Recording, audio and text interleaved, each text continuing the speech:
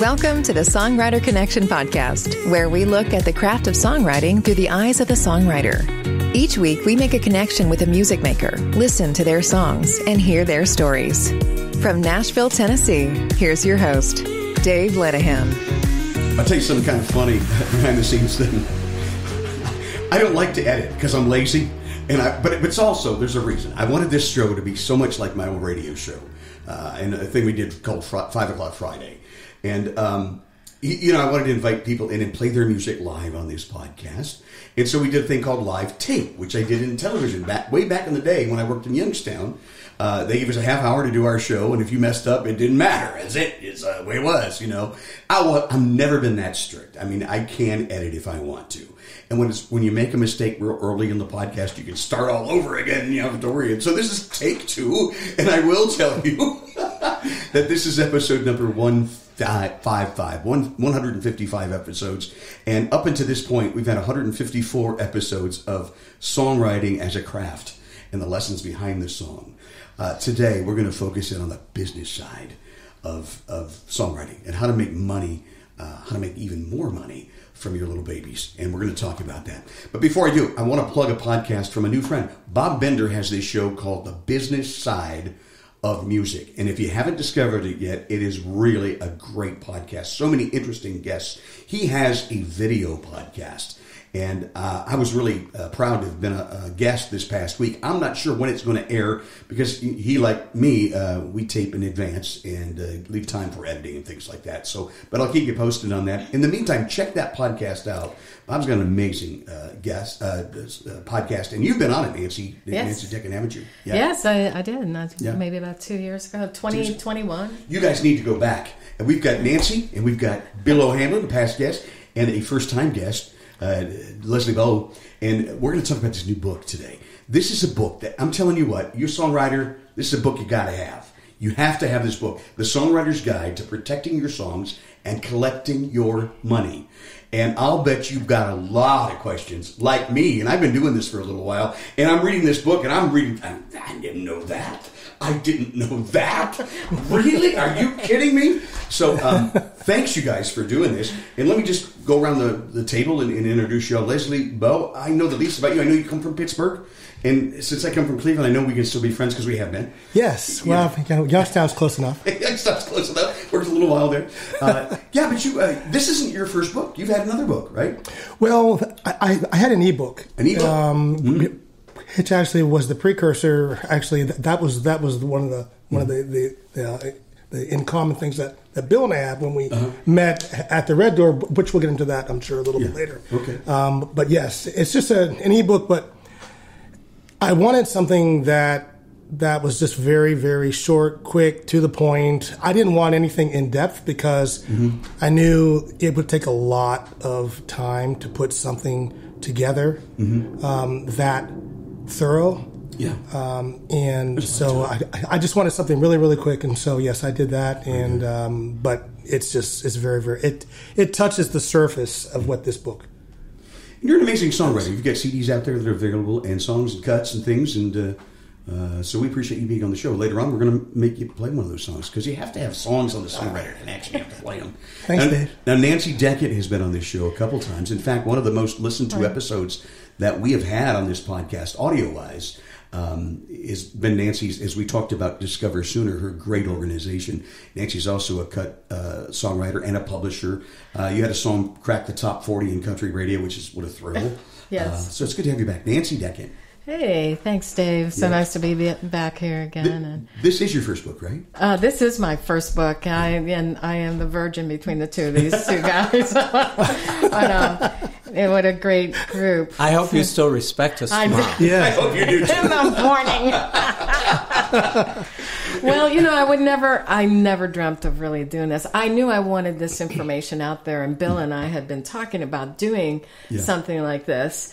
And we knew we were going to, I guess, eventually get there. But when the opportunity came up with between Bill and Leslie, Bill said, why don't you jump in? And I said, okay, yeah, let's do it. And little did I know. What a team. What a team. Bill O'Hanlon is back with us, and Bill here in a couple of weeks is going to have a show where we're going to focus on his songwriting career. But today, we're going to talk about the business of music. And Bill, this is your 41st book, is it? 41st. I'm no virgin. Let's just say that. I'm well used. I should tell you that right off the bat, Bill has had 41 books out there now. One got him on the Today Show. Verb to Love. Love is a Verb. Love is a Verb. Love is a Verb. And one that got you on the Oprah Show. Do One Thing Different. Do One Thing Different. Published by HarperCollins. If you could do one thing different, what would it be? Well, write this book. I would go back in time and hand my naive guy who showed up in Nashville, ready to go be a professional songwriter, this book and say, you need to read this because you're going to leave money on the table and you're going to make some crucial mistakes that are going to mess you up a little unless you know this. Pretty simple stuff, but it's basic and essential. You need to know this. You caught my wave in the air. That's exactly the answer I wanted you to get. There you go. That was just fantastic. Dave and I are connection right we've written together. The same thing happens when we co-write. We go, I was going to say that line. Yeah. Let me ask you this. I'm going to throw this question out. Say I'm a new songwriter, and I've got songs I'm really proud of, but I've never been to Nashville, and I've never had a cut, but I think they're pretty darn good. First thing, I'm afraid that somebody might steal it. What do you think? Well, first of all, we should define what a cut is, because if you're that new a songwriter, let's do that. We all talk in jargon when we get, right, we do. And so do professionals and publishers and labels, and they sometimes say things, and you're like, I don't want to ask, but I don't know what that is. So a cut is a recorded song that's released by somebody, you or somebody else, and so if they don't have any cuts and they need to know. What's the first thing? So some new writers will say, "I got to sell something. I'm selling my songs.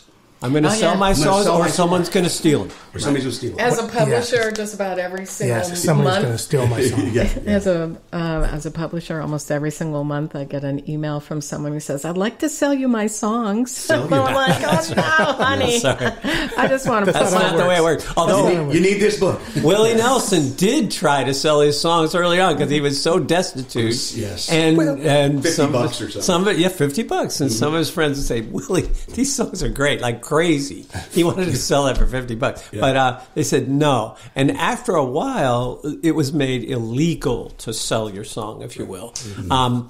The writing credits. We don't sell our songs. We typically license our songs. So that's first thing. Right. Second thing is everybody's so worried about somebody stealing their song. Yes, that's what I'm getting to. Yes. I will say this. I mean, sometimes it could happen. Mm-hmm. I'm sure people have taken parts of songs or inspirations or parts of melodies or whatever. We've had court cases about that. But having been in Nashville for 8 years, you can't shove your songs down people's throats, much less somebody would steal my song. Now, another songwriter might, but probably nobody in the industry would. First of all, they wouldn't want to open themselves a legal thing. Correct. Secondly, they hear so many great songs. They don't need to steal your song. Absolutely. Well, plus, I think Nashville is different. Mm-hmm. It's a different, I should say, animal than, say, Los Angeles or, New York. Here in Nashville, I found, that there is an honor code. Mm-hmm. There's a writer's code. And everybody that writes in Nashville, we know you honor the code. If you throw out a song title, even though you can't copyright a song title. And I want to talk about that. Anybody can grab a song title. But, if we throw out different titles in a write, everybody knows that the honor code is, I'm not going to write that title that Bill that threw out that we didn't write. Oh, but that's a great title. I'll go write that with somebody else. Later. Yeah, right, exactly. Yeah. No, I mean, that's always a possibility because you can't control it. If it gets around you did that, you certainly exactly songwriter. And it is a little big town because the word does get around if that's your strategy. So I don't know how it is in New York or Los Angeles, but I know that if you're a Nashville writer and you want to write in Nashville, there is an honor. There is an honor code. Okay, I want to weigh in on this for just a minute. Yeah. Usually when we're at home from our hometown, like Pittsburgh or Youngstown, Ohio, you're not really probably writing at the level where people are in Nashville are going to be attracted to what your topics are. Are you saying we have to move to Nashville? I think, when you come here, though, there is, you can be in a writer's round. I know a case of friends of mine who were in a writer's round, and maybe were unconsciously, influenced by a song that was sung in the writer's round.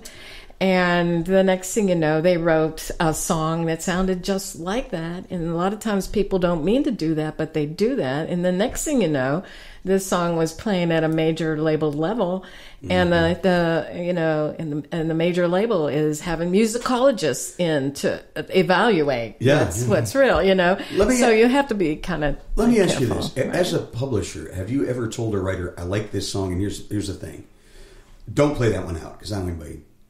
Yes, I think when you have something that's really unique, you have to guard that. You have to be careful. Totally agree.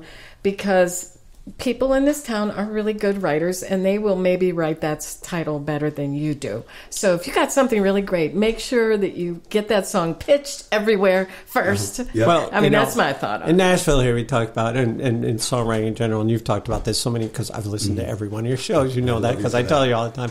I go out every Wednesday, and I take a long walk, and I listen to the podcast. But you can't copyright a title, as you said earlier. Nope. And I think people don't know that. I went to write with two pro songwriters who've written literally thousands and thousands of songs, maybe 5,000 each. Mm-hmm. They're rarely prolific writers. They've been here for years.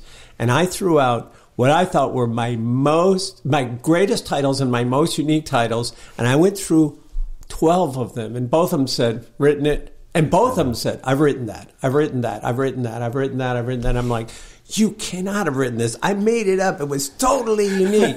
And yes, written that. Finally, I came up with two hooks, two ideas, and it was called "Shoulda Listened." Mm-hmm. But I had another one called a month of Sundays, and and they used both of them in the song. Only one was the title, and I'm like, you used up two of my titles, and you went through 12 before that. So people do write the song with the same title. That's different from stealing a song. Right. If you really want to copyright an idea, right? You can't copyright an idea that it's the form of the idea. Right. It's the melody and the lyrics and the rhythm and all that stuff. Mm-hmm. So yes, I mean, occasionally I have an idea, I think that is a winner of an idea, right. And I'm not going to play that song out until it gets out there in some way that I've established that. But of course, what we cover in our book, The Songwriter's Guide to Protecting Your Songs, Collecting Your Money, is when do you copyright a song? And that was going to be my next question. Because it costs, we're talking the United States here, it costs some money to copyright a song. Is it worth it? Again, most of the time, nobody's going to want to steal your song. It's got to be super amazing, and the hook has to be amazing. But there are times when you do want to copyright your song. And when is that? Okay.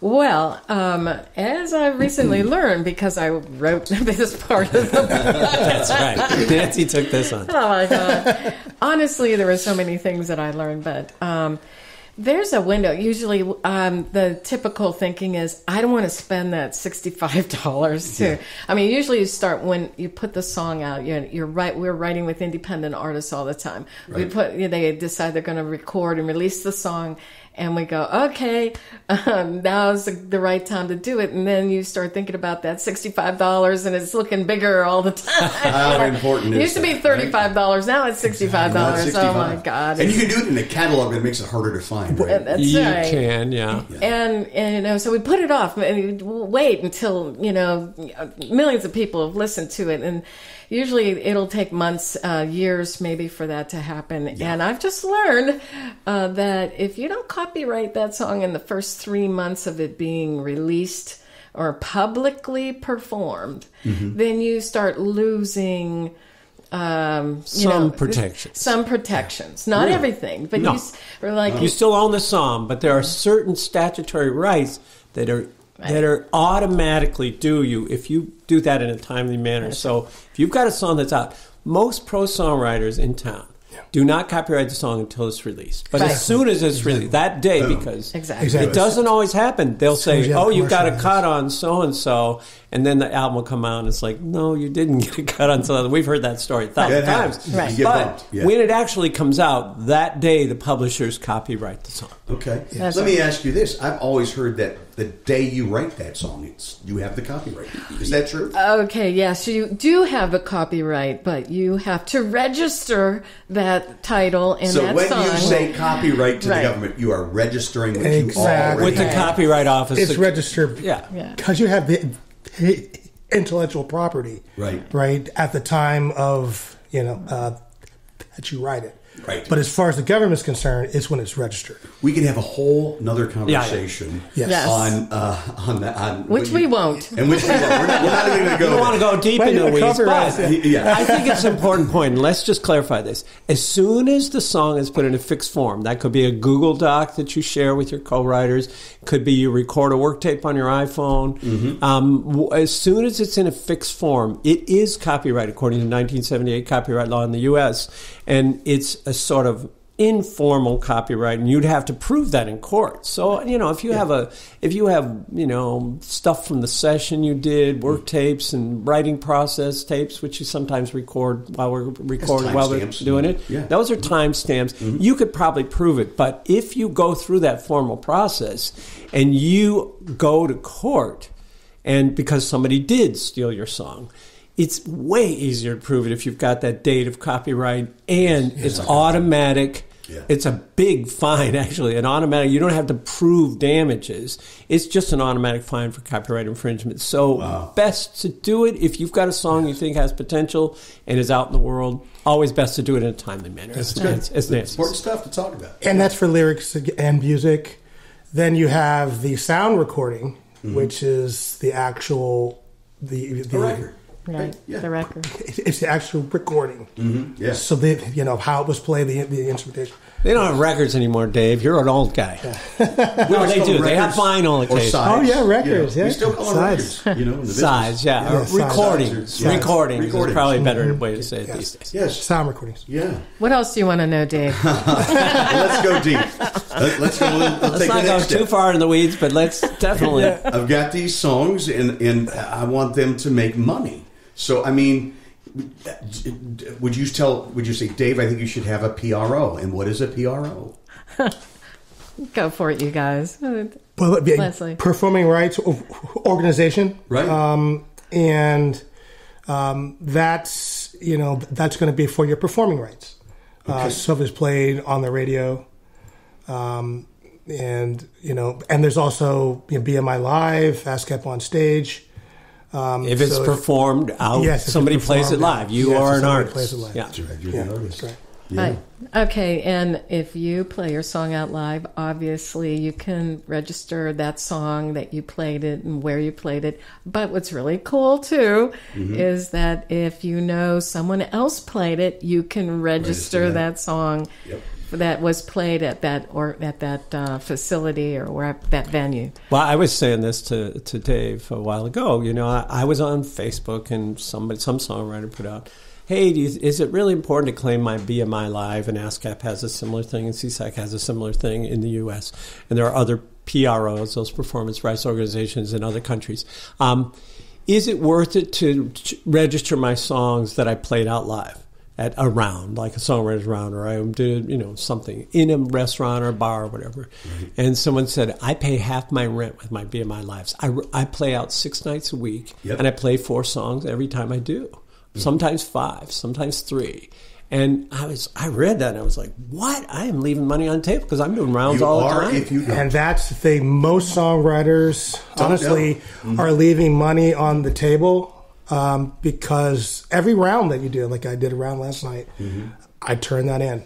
Every time that I play, as long as the song... religiously. As long as the song is registered. It just takes a few minutes. It does. And all of a sudden it's money in 3 months or 6 months. Let me put it this way. Let's say you recorded it and you've got a CD out there. Yeah. And they pay you per stream, right? Which is, it's ridiculous. We're not even getting into that. We're not going to... But you will get more money from your BMI or ASCAP on stage, BMI Live... Any day. Then you will on just getting a stream. Well, and a lot more. As Even if it's a small venue, 250 or less, Yes, as a songwriter, because if it's streamed, there's a mechanical license that's going to be issued for the stream, which is the mechanical licensing collective. Okay, we're going to talk about that. Okay. Here's another term. But those are negotiated rates, per streaming company, and they're very, very, very, very, very, very, should I say, very, very, very, very, very, very small when it comes to the songwriter. Less than 0.5 cent. Yeah. Oh. So you're going to definitely make more money, by being my live. I got you. Well, I mean, here's the thing, and again, just to talk about the book and why we wrote this. I wanted this book when I came to Nashville because I want to collect. I'm not making that much money for my songwriting yet. Mm-hmm. I'm a psychotic optimist. But I want to make sure I collect every penny that's due to me because I want to support myself as a songwriter, as a musician. Yeah. And I was leaving money on the table. I still am because having written this book and learned stuff from these two who knew stuff I didn't know. We all get this stuff piecemeal. I'm like, wow, I never claimed that. I've got to go and claim that. Exactly. Nancy told me when I first got this book, she goes, page 9, right? Nate, just go and look at that. Look at page 9. That is your life, Dave. That will be your life. That'll be your financial life and your legal life as a songwriter. There's something called the MLC. There's, they're all. How else? Sound exchange. Do we need to register with all these, Les? And I do want to say, Dave, that while I did say, that the MLC, that the rate you're going to get is very small, I do want to admit to say that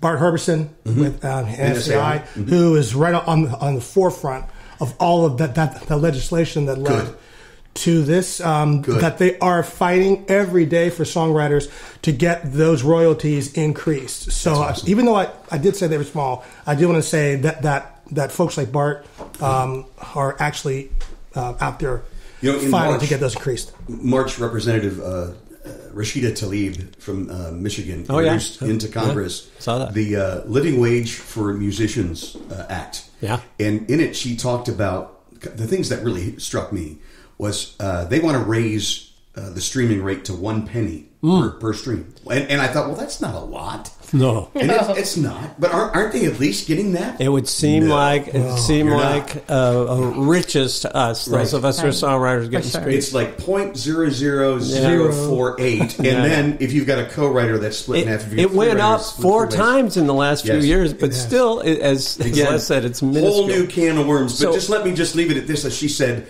in order for a musician to make minimum wage a month, a minimum wage, she said you'd have to have 800,000 streams of your song in a month. And boy, I tell you, that's a lot of streams. So Nancy, tell us what the MLC is. Tell us what the MLC. Well, before that, he talked about mechanical licensing. Yes. So can we talk about the difference between mechanicals, royalties, and performance? And performance royalties.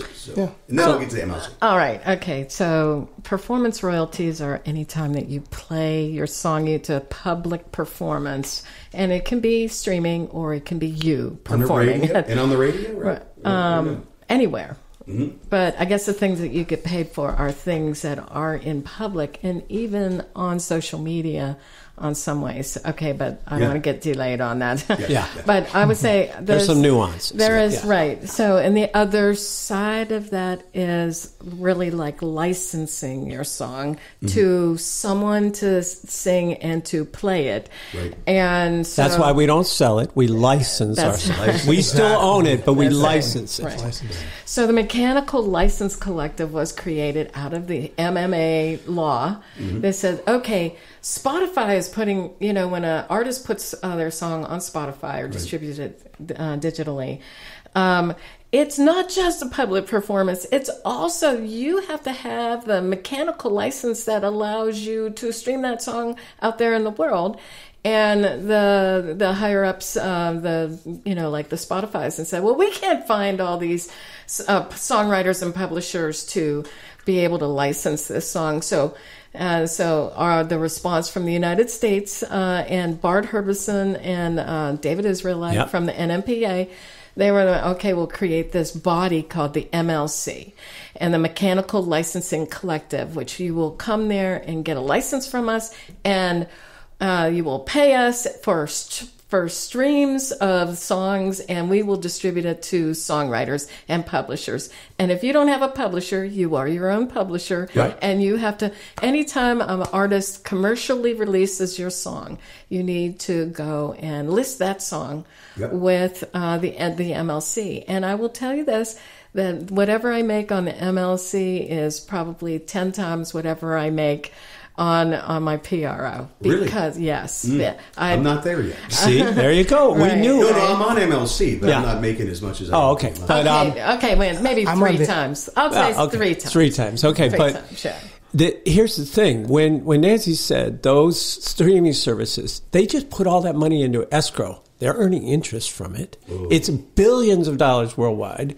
And the MLC came along and they said, well, we will have a place where the songwriters can go register themselves and their songs, and they can find them if they're already out there and claim that income. So it's a claiming tool, which I love. Despite that, the MLC now, it's only been in existence for a couple of years, is sitting on $500 million of royalties that songwriters haven't claimed yet. That's right. That are sitting, and they're making, they're not making interest, they're making interest, but they're not going to take that interest. But instead of Spotify now making the interest and not distributing that money, the MLC has it. They say, please come and get it. That's why we exist. Please register. We all have a mutual friend who we just talked into joining the MLC because he had a big #1 song, and he looked at Spotify. It has over 10, almost 11 million streams. And he goes, I don't think I've collected any of that. I said, well, get on the MLC. Get on the MLC. Register it and go to the claim tool. Got some money, man. You got some money. Yeah. And so that's just, if when we're talking about mechanical license, that's one side of it. Then you have the other side, which would be the physical sales or the digital downloads. Okay. And in that case, then as a songwriter or a publisher, you're going to issue the mechanical license. Okay. Good. Okay, so this is Go for it, Nancy. I know where you're going. Okay, so I was thinking about this today before I came, and I really want to say this. Okay, when we're at home and we're in Pittsburgh and we're from Santa Fe and all that, we're singing our own songs, and then we come to Nashville, and the next thing you know, we are writing with other people. Right. And some of us are really great singers, and we are really honest to God artists of this craft, right? Mm-hmm. Yep. And we songwriters, who we are maybe more on the songwriting end. We might be performing, but we are more like songwriters, right? And we are here serving these artists, and we are trying to get these artists to cut these songs, right? And then they're all freaked out because they don't understand that, if they do choose to release our song commercially, then they need a mechanical license from us. Mm-hmm. And that comes along with a royalty. And and the way that we, and no one wants to do accounting all day long. No. So the way we do it in Nashville, I don't know about New York and LA, is we get we have artists pay us in advance, 12.4 cents per, like 1,000 or 20. Like if you go get a cover song over at Harry Fox, they're going to make you license 2,500 songs at a minimum, and that'll end up being like something like $300. But for us, whatever our deal is with the artist, maybe it's 1,000. That would be $120, right? Right? Exactly. And they're like, "Oh my God, I just spent all this money on this track, and now you want $120 split between all because three of us." Because we're not going to send in an auditor. And a lot of independent artists don't really understand that they need to have a mechanical license. License a song. They think, if I want to record it, I can record it. Well, first of all, there's this thing called the right of first recording. Yes. And those songwriters or the publishers of those songwriters, and we're our own publishers because we're independent songwriters, has to issue a license for that song to be legally released. They can record it. They just can't release it. And so that happened to me recently. Someone recorded my song. I found out about it. They didn't contact me. I found out about it, and I said, well, I need to issue a mechanical license. You need to give me an advance. And he ghosted me. That was it. I never heard it. The song never came out. Same producer was working with another artist about 8 months later, and I saw on Facebook, because he tagged me, hey, I did this song, Bill O'Hanlon and a couple of other co-writers, right? Danny Myrick and Hal O'Dell. And I'm recording it at the end of March. And this was the middle of March. And I'm like, no, you're not recording it without permission from us. And so I contacted him. He goes, oh, yeah, the producer just mentioned I needed something like a mechanical license. Do you have one? And I said, yeah, and I need this much money up front. And he was like, I'm glad to do it, sir. He's a very Southern guy. Glad to do it, sir. And he sent me that money, and I distributed it to my other 2 co-writers. And it's like, I wouldn't have done that before this book, because I thought, oh, well, if my song's out there, isn't that great? But that and $4 will get you a Starbucks, let's just say. Right, that's right. And, there's agreements you can make. I've had friends that were sure. I'll say, yes, you have my permission. Just make sure I get a copy of the CD. Okay. Yeah. And okay. You can do little agreements but I think if it's a big art, it's an outside cut too. It's not my co-writer. Right. It's an outside cut, and I think you'll need to be a little more legal with it. As long as everybody agrees, right? If that's what you're going to do, then that's fine. Right? Yeah, just do what take care of the songwriters, who wrote the song. Well, you do. Because if we don't, there won't be songwriters. That's very true. There used to be, I'm sure you've heard this, and we've all heard this. There used to be 4,000 professional songwriters in Nashville, and I don't know whether it's true because these numbers could be kind of made up, 400 professional songwriters in Nashville now that are getting paid, and some of them not a living wage because we know them and they have outside jobs, including their publishing deal, which pays them a little bit of what they call a little salary. Okay, before we get off the topic of mechanical license, I want to bring this up to everybody. In the olden days, 5 years ago. Jeez, a lot fun. Pre-COVID. Yes. BC. It's the good marker.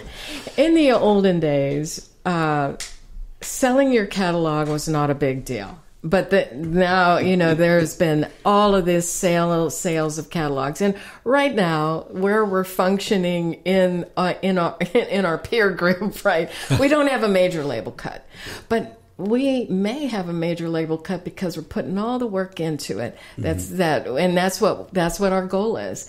And so all of these independent artist cuts, Bill's got over 100. Leslie, I've got over 100. Right?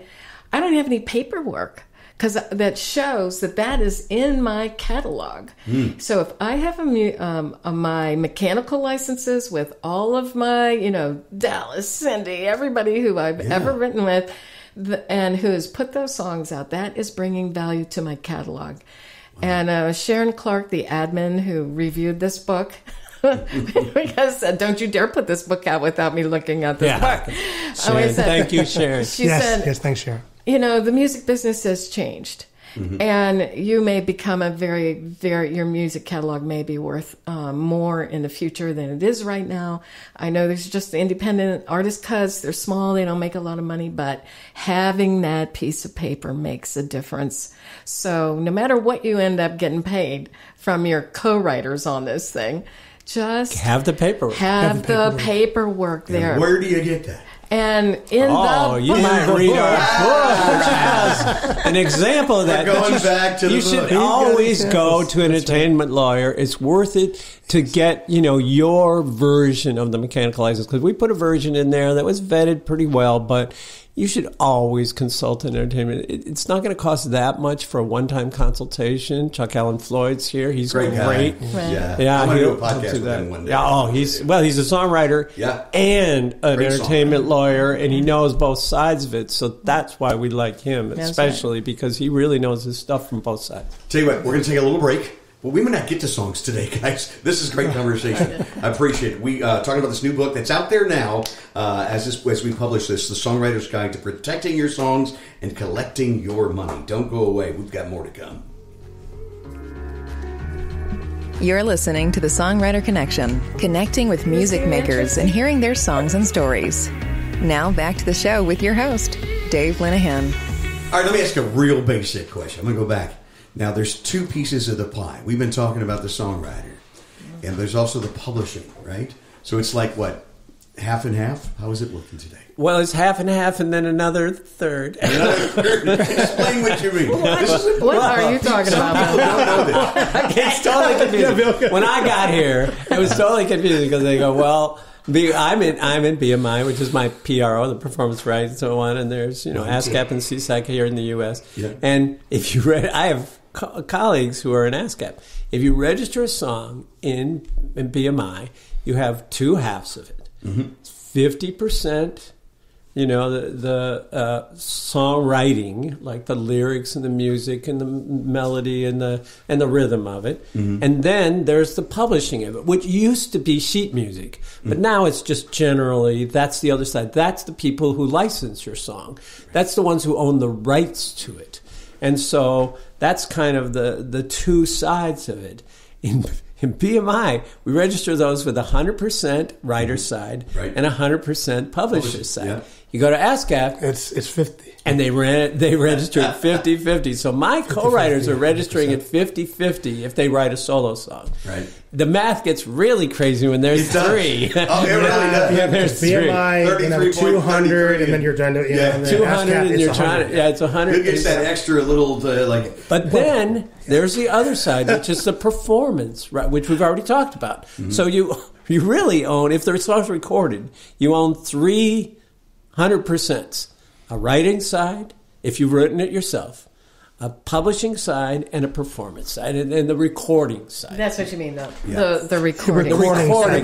Yes, exactly. Yes, that's the mechanicals. Wow. Right. And then if somebody performs that, that's another bit. So, but really, if the song is recorded and out, you really have 100% pieces if you have recorded that song, put it yourself, and written it all yourself. And again, it gets complicated if you co-write it, if with one other person, 2 other people, 8 other people, 19 other people, and which happens in pop, I guess. Yeah. And if somebody else puts the song out, or if it's a duet, or whatever. So it can get complicated. We've tried to make it as simple as possible in this book because it can get overwhelming. I mean, you just heard me explain that, and I was confused when I got here. Yeah. I was like, what? There are 2 sides to it?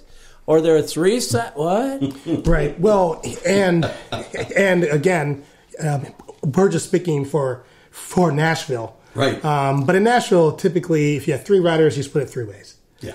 I know some folks say, well, I did the majority of the lyrics, so I'm getting 90% of the lyric.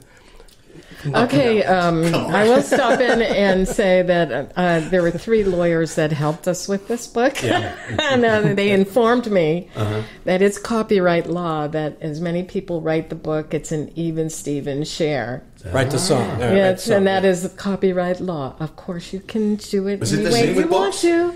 Is it the same with books? No, it's not the same with books. But it may be the same with books, but I don't know. But that's the default, but you can make a different arrangement. But you have to put that. You can make a different You have to put that in writing. You have to get it negotiated. And probably agreed upon up front, because sometimes then they have to litigate it afterwards if they don't agree. But the nice part about Nashville is it is that, right, there's a joke, and you've heard it too. If you're in that room and you say anything, it's a word for a third, because usually there's 3 writers. In the case of our cats, it's a word for a fur for a third, or a purr for a third. Purr for a third. Purr for a third, yeah. My cat likes to join the race. Yeah, that's right. That's right. That's right. So we like to get that clear up front, and there are split sheets that one can do that. And when I first came here, I brought split sheets to my rights in Nashville, and people looked at me like I had 2 heads, because it's understood here. But if I were in L.A., I'd bring a darn split sheet to my session. You better. It's different. And get it all clarified when that's before that song is written or after that song is written in the session. Get everybody to sign off on it. Literally put their signature on it before you leave that room. And register your song right away with your PRO. Yes, absolutely. It doesn't take that long to do, does it? No, and with the document, you want to make sure that you get all the PRO information from all the writers. I know when I have a write, we have our Google Doc, and everybody puts in their PRO. I have tried to chase down some of my co-writers from years ago that didn't do it, and they've ghosted me. I can't register the darn song. is really hard. But, we usually do as a Google Doc, even when we're in the same room, to co-write. Google Docs, if you're not familiar, tell them about it. It's free. It's a free service from Google. I'm sure we pay in attention and advertising dollars for Google, but and they're analyzing every bit of everything we do, so we pay it a certain way. But it's free to use in terms of monetary stuff. And we use that to document, because you can go back through every version from the moment someone started that document, and we try to get all that information, that PRO information. I ask people to put their contact information, their cell phones, their email, as well as their PRO, writer's information and publishing information if they have a separate publisher. And the real cool thing about Google Docs, we were all co-writing a song here. We each I started Doc, and I sent an email out to each of you. Right. You open it up, and now we can see in real time.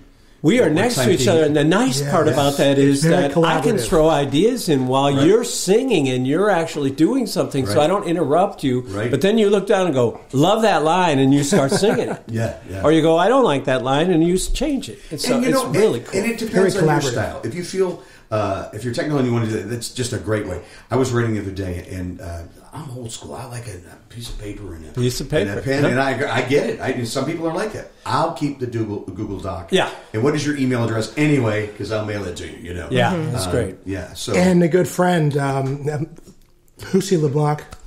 She's really good at. Not to mention any names, but Lucy LeBlanc. A good friend. Another prolific songwriter. Another one, yeah. Full of us. She has a good way. She keeps track of what's the next steps, action items. Oh, I love that. Because we often write songs and they sit on our hard drive. And Lucy's like, okay, who's going to do what by then? Who's going to record the work tape? Who's going to contact the producer if we decide to do a demo of this? And by what date? And then the next time we write, she goes back and looks at the old doc and says, hey, you said you were going to contact so-and-so. You forgot us. Sorry, Lucy. As soon as that session was done, it was out of my mind. And, I forgot. And so Lucy's great about that. And I think that's a really good use for that. Wow. Again, to follow up, because songs can slip through the cracks, especially when you write a fair amount. It is a business. We're looking at business. Let's get the business act together. I used to be a therapist, and therapists are all flaky and feeling oriented, and they hated the business, the tax side, and getting those, the legal entities.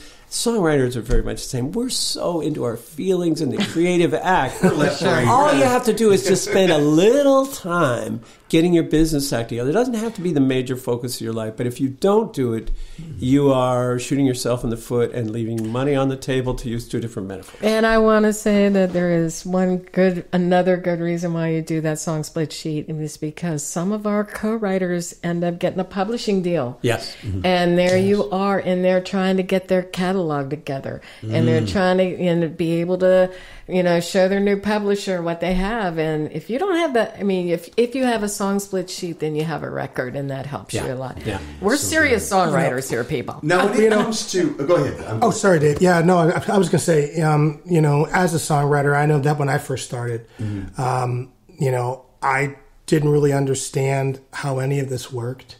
I just knew that I loved to write songs, and I wanted to write songs, and I wanted to release albums, and I wanted to release my work to the world. Right. But I really had no clue how any of it worked, and that was the foundation of this book. Is because here in the U.S., like our healthcare system, it's all over the place, right? It's very disjointed. And so that was what actually was the creative force behind this book. Was you've got to click here.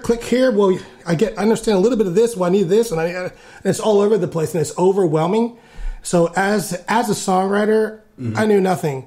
That's the reason. So going back to this, if you are you're just getting into songwriting, or you've been in songwriting for years, this book really, really gives you a firm foundation in a very simple, easy to understand way.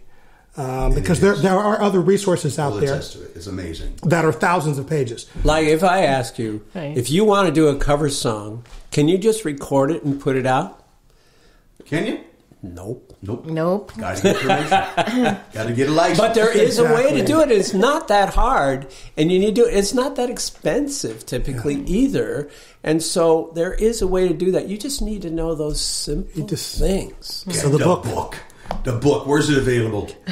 Amazon. Amazon. We prefer people to go to Amazon because we want to develop a little momentum with that. And if you leave a review. Oh my God. Nancy was saying she was talking to somebody who knew about that, and they said if you get 20 reviews, it'll make a difference. If you get 50 reviews, it'll make a major difference. So if you would be willing to do that, if you get the book, please just, again, it's like following up, like Lucy does with the songs, go back and put a little review. If you like the book, if you got some value out of it, if you made some money from it, go on and put a little review on there for us. That'll help other songwriters realize there's value. We'd really appreciate it. And I'll tell you, it is very easy to read. And I know you're thinking, a lot of what we're doing is... And there's a lot of pictures. Lots of pictures, forms. And you may be thinking this is going to be too confusing. It's not. They really spell it out for you in a nice way. Okay. And again, the book is called The Songwriter's Guide to Protecting Your Songs and Collecting Your Money. You need this if you're a serious songwriter. And if you're considering this as a business, it is a business. And, it's like my friend Tony Kippens always used to say. He'd say, and he's British. I can't do the accent, but he'd say, it's not about the money. It's about the effing money. There you go. Yeah. Okay, I want to talk about money. Yeah. How about some money for nothing? That's what I... You guys. Go there. I wanted to ask you. And your chicks for free? And your chicks... Money for nothing. Chicks are optional in this one. All right. Thanks, Nancy. Different to the meaning of splits, right? I'm sorry. Okay. I didn't say it out loud. I don't think I did. If you are out there writing songs and even one person has recorded your song, you haven't even recorded your song, but one person has, you qualify to be as a publisher, because we are all self-administered songwriters. We are our own publisher. And remember, that's 50% of the song. Oh, that's right. You qualify to sign up for the NMPA.org, National Music Publisher Association. And I haven't done that. I need to do that. Okay, that is not quite, and right now is the time to do it. Okay. Let's write that down. Say it again. What is it? NMPA. NMP. This is Chapter 7 National of the book, Music Publishers Association. Yep. What does it say again? What is it? National Music Publishers Association. Is it the last? That's right. And why is that important? This is important because this is David Israelite, who ever since the MMA was passed, companies like Peloton have started using Spotify and things like that in their product. Yeah. And the NMPA went and said, you can't just be using that music without paying these songwriters. Yeah. Okay, this is a special use. Spotify is one thing, but using Spotify in a product is something different. Wow. Didn't know that. That's right. So it gave them license to go to these companies as well as to create a way for these publishers or these companies to pay songwriters. And again, the issue is, we can't send money to various publishers. We'll spend all our time. They said, do a licensing deal with us and all of your songwriters. We will distribute the money to them. Therefore, so for me, I signed up for the NMPA. And during the pandemic, I first got my first 2 checks that year. I got a check for $2,800. Oh my goodness! I almost fell on the floor it's called an opt-in agreement. Just as a member, when they do a deal with some company like Snapchat or Peloton. But here's the deal. There's that kind of money. There's that kind of money that you can get, and they'll do your taxes for free. Are you kidding me? I'm not kidding you. The NMP. Wait. H&R Block. Okay, wait. If you live in Nashville or LA and you're a songwriter / publisher, they will give you $600 credit to get your publishing. Yours are more complicated. You won't get it all covered. So, whoa! And yes, so the NMPA is a fantastic organization, and I mean, I have not gotten two $2,800 checks. I only got one, but now it's more like that was probably some catch up or something. Yeah. No, but I usually it costs $100 a year, but I usually make $400 or $500. Way more back, but also they are advocating for us at the federal level, and they're getting us more money, which they did when that legislation called the MMA passed a few years ago. That organization and NSAI and a few other organizations, SONA and a few other people, went and got us more money because they had members that they have membership fees that could support them going to Washington and doing that lobby. Right. So go do Chapter 7 will tell you there's a couple of music reports. So there's a couple of organizations. It is kind of like money for nothing, you guys. They'll send you an agreement that says you will opt in, and I go, yes, it takes 5 minutes to do it. I'm like, this is 5 the easiest. minutes? That's 5 minutes. Good hourly rate. Okay. Now, do you have to register as a publishing company as well with your PRO? You do in ASCAP. You don't have to in BMI. Oh, is that? I did in BMI right away. I did too, and I didn't need to. But in ASCAP, you'll only get half your money. Right. Exactly. Wow. Right. You, as ASCAP, you have to, unless you only care about getting half of your money. I'm like, but I think you want all of your money, not halvesies, holesies. I know a guy. I guy's on an airplane with an artist. And he had some cuts before, and he said, "We're getting ready to do an album. Do you have any new stuff?" He goes, "I just wrote this," and he gave him a cassette. And he was the sole writer. He had all of his publishing, and it went to #1 for a few weeks. Dude made a lot of money. That's a lot of money right there. Right there. So, and if you didn't have a separate thing and you were in ASCAP, you would miss half that money.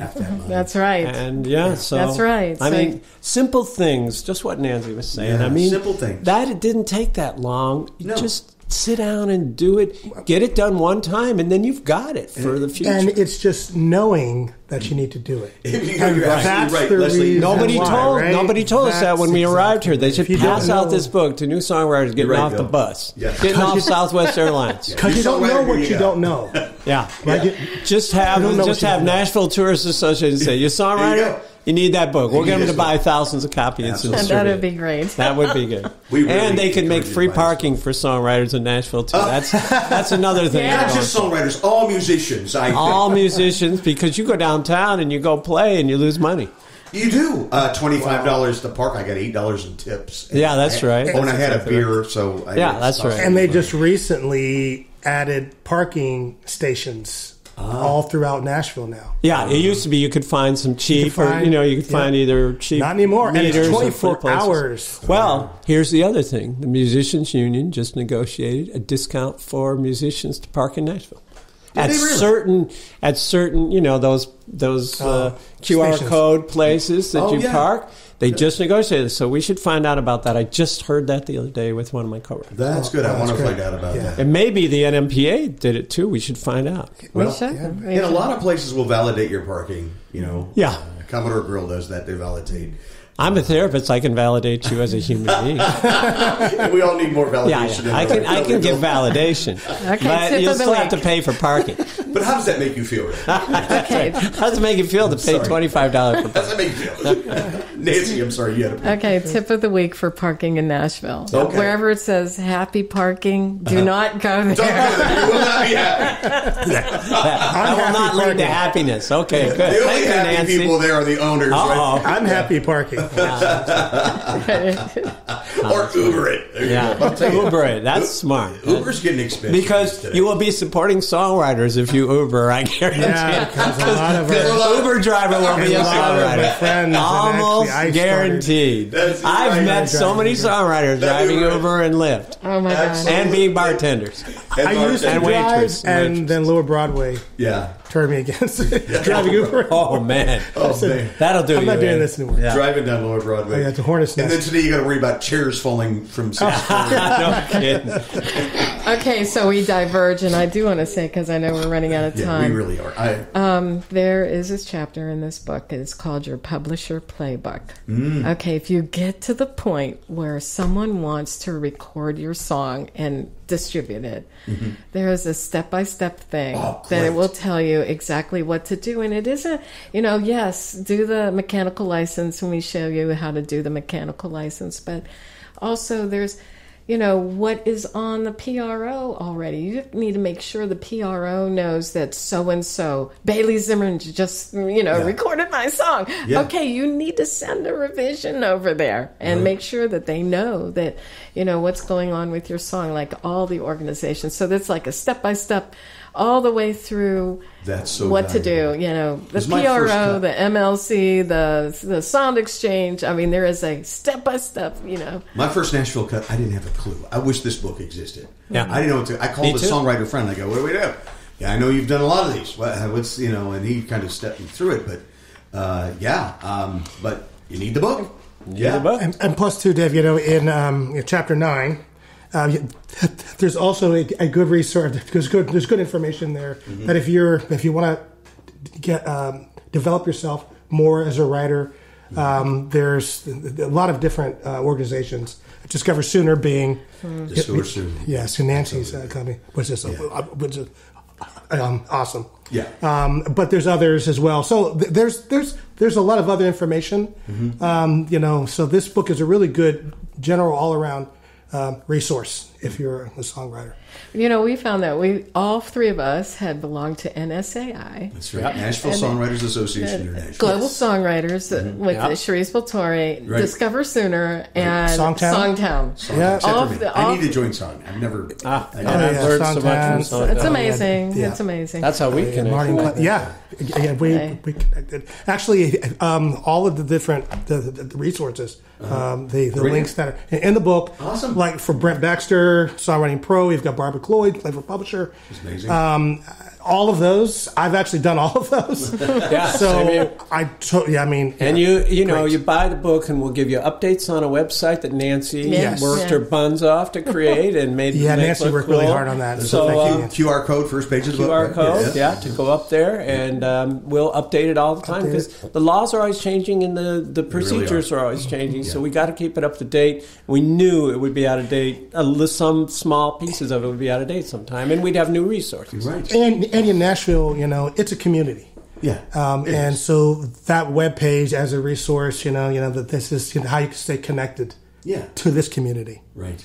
In the Songwriters Guide community. We're going to have to leave it, but before we go, and I'm sorry we didn't get to do any music today, and this is the first podcast that we've done. I think we've had no music, but I think this was so important to get this information out there. And the last thing I want to leave you with is Discover Sooner, and I want you to tell everybody about your wonderful community and how to join. Okay, well, thanks so much for making that opening, Dave. Discover Sooner. When I got to town, it was just like you knock on a lot of doors and they just stay locked, and there's no way to meet anybody.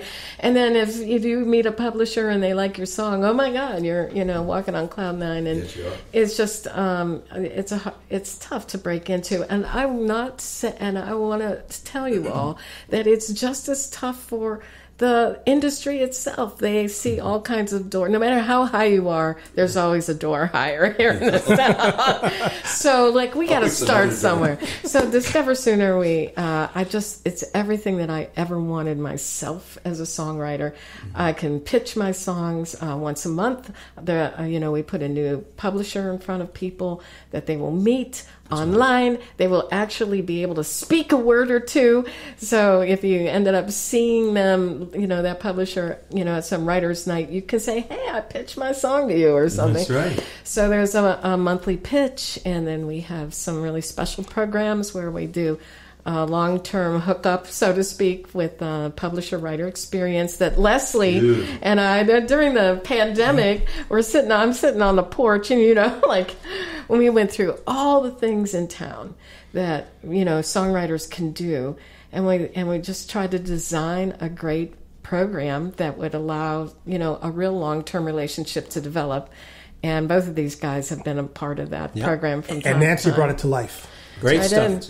And and we have a sync challenge, which we actually have people we got 8 songs placed in a movie, and we're very excited about that. Awesome. And it just keeps it getting better. These kinds of things that we're doing, it's just all the things that songwriters need to grow themselves or be put in a position where they can see where the bar is. We all know, we went to pitch meetings when we first got there and we're like, oh, that's great. Oh, my song sucks. The bar is way higher now. The bar is higher. I can barely see it from here. But the first time one of those pitch sections that they took your song, you're like, I'm making some progress. You're in cloud 9. You're like, yes, you are. I'm getting, the big time. Keith Urban's going to cut my song next week. Exactly. I'm sure of it. Get some champagne here. Yeah, there you go. And then you don't hear from them ever again. Yeah, that's you realize you had to just you're all the way down here. You had your momentary dopamine hit. Well, thank you, Dave, for having Bill, us. thank you so much. Thanks so Continued much. success to all of you, and Thank you so much for taking the time. And thank you for this book. Go to Amazon and order The Songwriter's Guide to Protecting Your Songs and Collecting Your Money by Bill O'Hanlon, Nancy Deckant, and Leslie Bowe, our guests on the Songwriter Connection today. Thank you, guys. Valuable stuff. So Appreciate what you did. Thank you for listening to the Songwriter Connection podcast. Find us on social media at Songwriter Connection. Also, listen to Dave Lanahan's Nashville Connections radio show. It streams live every Friday morning on WOBL and WNOI. Look for us on Facebook and YouTube. See you next time on Songwriter Connection.